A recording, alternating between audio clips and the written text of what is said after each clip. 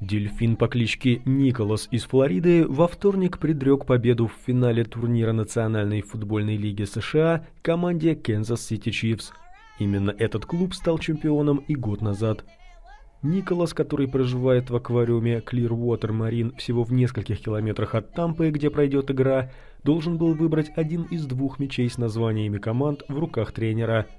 17-летний Дельфин правильно определил победителя Супербоула в прошлом году и с тех пор сделал еще 5 предсказаний, ни разу не ошибившись.